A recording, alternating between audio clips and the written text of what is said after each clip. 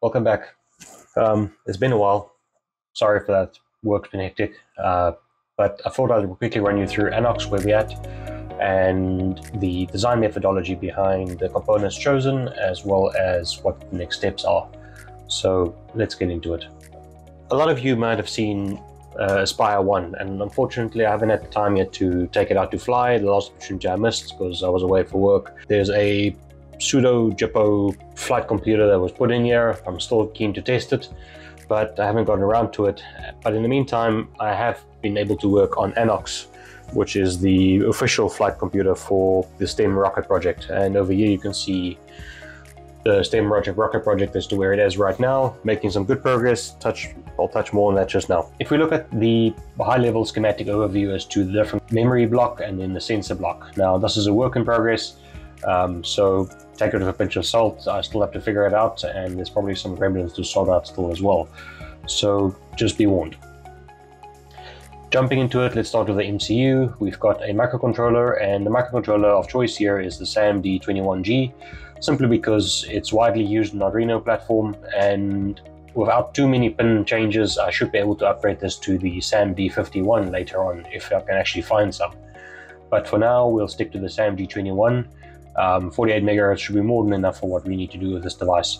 So that's the selection here. Below here is just some LEDs for human feedback. I've got a RGB LED over here, or the individual LEDs, and it depends on how much space I have left on the board will decide which one I go with. But pretty straightforward. All the supporting circuitry and stuff around this microcontroller is just laid out. Next is the power supply. Over here, what I have is actually a little LiPo battery charger, and what I intend to do is charge the battery inside the device, so I don't have to take it apart. Since the rocket is a 40mm tube, I don't really have a lot of space to play around and mess around, so the least I have to mess around in there, the better. And therefore, through USB-C, I can just charge the battery as it's installed in pseudo. Then below here is a USB-C connector and a USB data line TVS, just to protect from any surges or ESD. At the top here, we've got then the battery down to 3.3 volt step-down regulator. And the reason why it's a step-down switch mode regulator is simply to save power. This entire design is actually a 3.6 volt design. There's no 12 volts or anything like that. We do step up to 5 volts over here, but I'll explain that just now. And switch mode regulators is just a bit more energy efficient than LDOs. There's nothing wrong with LDOs, but if this thing's going to sit on the pad for a couple of minutes or hours, I don't want it sitting there just draining battery for no reason at all. Then down here, we've got a 3 volt or whatever voltage comes in, step regulator buck boost to 5 volt. And the reason for that is I actually have 4-channel servo controller on here that I want to power from 5 volts, and servos are supposed to be charged or supposed to be powered and controlled from a 5 volt logic point of view. So that's what the step up here is for. It can either take the battery or for all 5 volts in if you're testing on the bench. And I can enable or disable this from the MCU, and that's the reason for having this. Then below that, I just have a battery voltage monitoring circuit, voltage divider that gets switched on and off through 2 of the IOs. Over here is 2 voltage dividers for the 3.3 volt rail and the 5 volt rail, so I can actually monitor and record this data online or live in the MCU and on memory. And then over here, just 2 LEDs to show when the 2 rails are switched on. Very important note here again, in the effort of power saving, these are 1 milliamp 0603 LEDs, which is just nice because I know then I don't use more power than needed. I think normal LEDs is like 20 milliamps. So using the low power LEDs over here, I think they're from Osram, just helps me overall in effort of power saving. Then moving on, let's go to the FRAM. FRAM is actually spelled without the E. Over here we've got the SD card connector, micro SD card. I'm in 2 minds whether we need a SD card in this device, but for the sake of flexibility, whatever the user might decide to do, I've decided to add the micro SD card holder, because who knows what people want to do. The problem with SD cards generally is they corrupt like nothing, and they're sensitive to physical damage when you have an unscheduled rapid disassembly or a very rapid unscheduled meeting with Earth. But what I'm more interested in is my solid state memory over here, which is known as FRAM. If you're not familiar with FRAM, it's just another variant like EEPROM or Flash, except it is very high speed, very reliable, and doesn't get corrupted with file transfers, because every single byte that gets transferred is basically finished.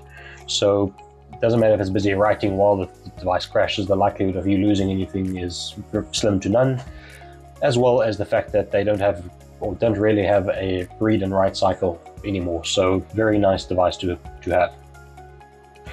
Then over to the sensor suite. So what I have over here is a Invensys ICN 206002. I'm contemplating putting an MPU 6050 on here. I know a source where I can actually get some of those chips, so I might put both on there just for redundancy. Right below that is the DPS 310, which is a very accurate barometer for altitude detection, obviously. Then on top here is the nice RF SX1262 radio. Now the reason why I'm using this radio is actually a Lora radio. If you're not familiar with Lora, I suggest you read up about it. It's a very long range radio modulation and uses very little power for the ranges you can get. Not extremely fast, but there's a reason why satellites actually deploy LoRaWAN radios now to communicate with base stations on Earth. And if you're familiar with the channel or familiar with the TinyGS community, you'll know what the power is of these little radios. I mean, they're excellent for what they do. So I don't see no reason why we can't use them for rocketry, because low power is what I'm going for, and long range, who knows where this thing is going to end up. On top here is a YEC7 GPS receiver. It's the only GPS receiver that I know that is multi-constellation while only consuming about 7 or 8 milliamps, which is crazy, because I mean most of these GPSs actually use close to, I think 27, 23 is the lowest I've seen in the U-Blocks range. It's not terribly great. I think it's got a ceiling height of 50,000 meters, but for what I'm doing with the STEM project, that should be more than enough for what we need to do. Then over here is just a buzzer. It's nice to have audible feedback inside your device to know which state it is in, whether it's armed, whether it's disarmed. And when you do rocket recovery, just having a beep every now and then might help you hear where the rocket has landed, rather than trying to just find it visually. And then just a quick connector from SparkFun over here. Who knows what sensor you want to test in your platform, so having a bit of expandability in terms of the quick connect sensor allows you to buy any sensor off the shelf and do whatever you please. And then the one part that everybody's probably interested in is the pyro channel and pyro monitoring section. So I'll be the first to say there is probably a million ways of doing this. This is just my way. It does everything I need to with a minimum component count, as well as some safety factors built in. And so starting from the top, what I have here is, at the very basic level, is a connector for the igniter. And what we're using here is the E matches. They light up with 3 volts. I think it's like 700 milliamps peak current for, I think, 50 milliseconds or something like that. So just using a FET and straight from the V-volt power supply, it shouldn't be an issue to trigger these. I've tested them before. If you've seen some of my other videos or the first video about this Part-1, you've seen that before. And then what we have here is just a in-FET pulling to ground when we're ready to fire the pyrotechnic charge. But everything else on this side is monitoring. Obviously, one of the things you want to know in the field when deploying these things is whether you've got when you have a connection through your igniter. For some reason I'm having a tongue twister today. What this is a comparator, and all the comparator does is it checks whether there's a connection through the igniter and switches on the LED, as well as toggles a output high or low, depending on the state of the input. So we voltage divide by 50% from up top here, and anytime this line either goes high or below, we have an corresponding output on the other side. And the reason why this works is I've got a 1 meg resistor over here, and what that allows to do is some current to flow through the igniter through that 1 meg down to ground, and that's enough to actually trigger the comparator over here. But is miles from where the igniter needs in terms of current to actually fire. So the chances of an accidental firing here is very slim. I can actually put two 1M or two 2M resistors in parallel over here. If one fails, then there's still another one. There is a chance that these might fail closed circuit, but highly unlikely. Normally they fail open circuit. And then just a choice here if I want to run 5 volts or 3 volts to the pyro channels themselves. Then scrolling down, I just have another one over here, so I've got 2 channels. I might put a third one on if I have the space, but we'll see when we get there. Then over here, and this is something that I see a lot of people actually leave out of their designs, and I'm not 100% sure why, because it's not very difficult to do, but it's just that extra level of security. This is a 4-channel Smith trigger. And the reason why I'm using it is to step up the logic level to the servos that we might use for active control surfaces or TVC mount.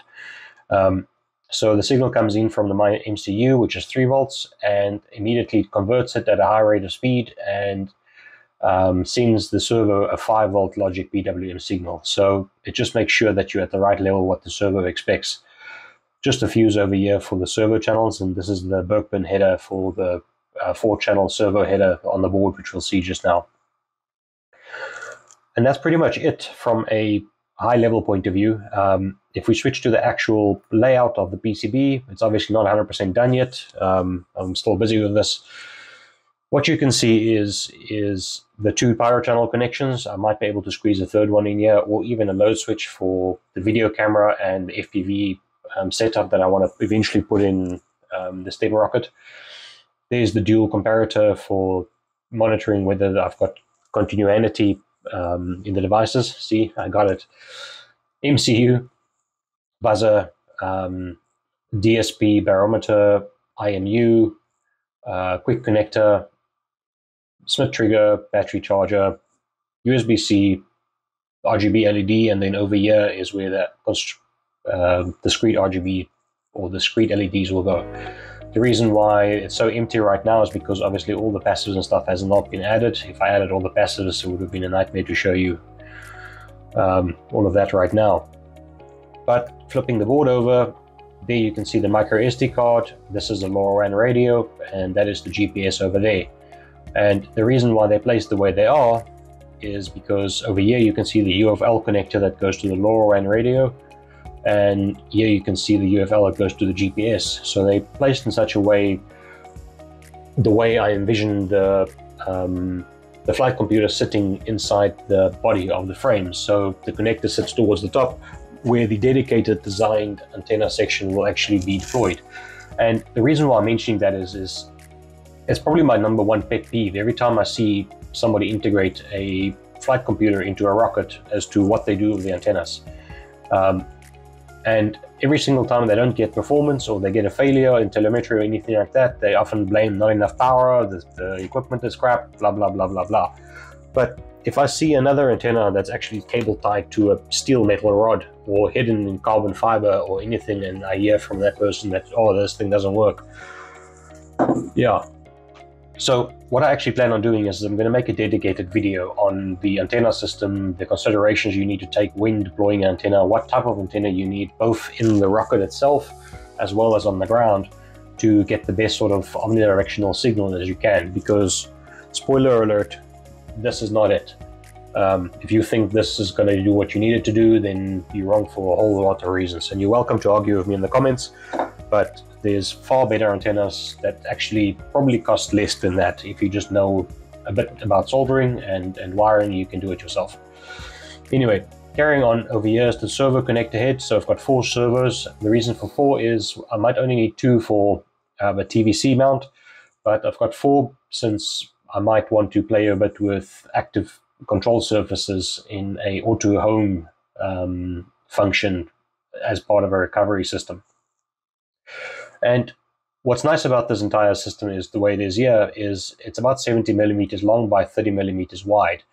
And the reason why it is like that is so it can fit inside the little cradle that fits inside the STEM rocket, very similar to what you see over here on Anox.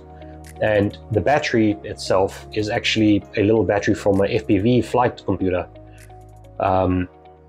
or flight system. And the reason why they are very nice batteries is because, one, their form factor allows them to fit into a scale like this, but two, they have a very high C rating, which means they can dump a lot of power very quickly, and that's exactly what you need if you want to fire pyro channels successfully.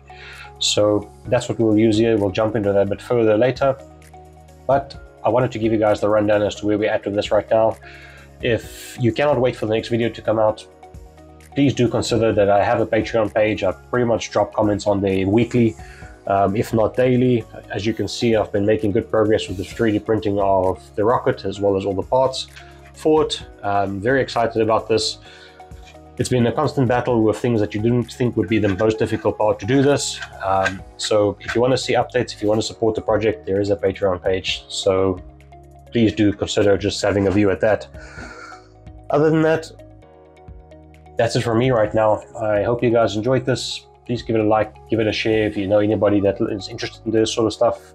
I am doing this as an open source project, so all of these files and stuff will eventually be available.